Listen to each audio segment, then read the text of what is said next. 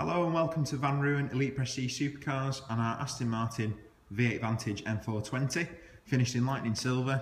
I'm just going to give you a quick walk around of the vehicle to give you a bit of an idea of its overall condition and just obviously just go through some of its features that have been added to the car from new. So I'll start at the front end. The car obviously has only done very low mileage at 15,800. So in terms of stone chips, the car is in very clean condition. It has been very well cared for by its previous keeper. Some of the details on this car are really nice. Hopefully you can see the carbon fibre, just the splitter there on the front, which is absolutely mark free and does look fantastic. You might have spotted the parking sensors, so it has front and rear parking sensors on the car. These alloy wheels, which do look absolutely brilliant, with obviously the black Aston Martin calipers behind, and again just a little bit more carbon fibre detailing. Hopefully you can see that on this camera, which does look really good. Round to the rear of the vehicle, obviously finished with the clear rear tail lights. It sort of looks like a baby DBS, this car. It looks absolutely incredible. The again carbon fibre rear diffuser there with obviously the parking sensors built in.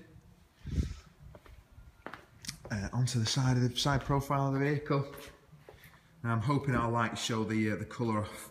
We had the car outside earlier and the colour of it is absolutely brilliant. It just looks stunning. Moving on to the inside, the N420s come with the Alcantara steering wheel. Also they come with Vantage N420 kick plates. N420 on the top of the seats. Now these are carbon backed racing seats, which are incredibly comfortable and do look, I'm sure you'll agree, they do look absolutely brilliant. Obviously the car is fitted with sat-nav, memory seats, the rest of sort of the creature comforts you'd expect, including cruise control, phone and all that sort of stuff. We have just had the car serviced by Aston Martin in Wilmslow. It's got a clear health check report. I think the only thing they found is it needed a couple of rear tyres, which we've had done. Other than that, the car is absolutely as it should be.